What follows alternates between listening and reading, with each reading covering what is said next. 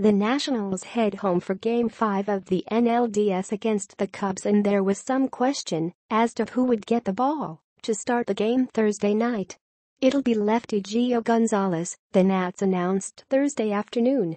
The other option the Nationals considered was righty Tanner Roark, who had a scheduled Game 4 start bumped thanks to the rainout on Tuesday, clearing the path for an Herculean effort from Game 1 starter Steven Strasburg.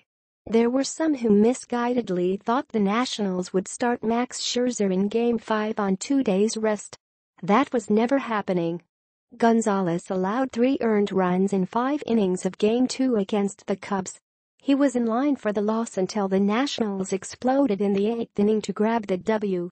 Roark and Scherzer are available in relief, and I'd wager Scherzer is the first man out of the bullpen to start an inning after Gonzalez. The Cubs counter with Game 1 starter Kyle Hendricks, who was brilliant with 7 scoreless innings. Game 3 starter Jose Quintana and regular season 5th starter John Lackey will be available out of the bullpen. It's an elimination game, so nearly all hands are on deck. Only Strasburg on the Nats side and Jake Arrieta and John Lester on the Cubs side figured to be off the table as pitching options.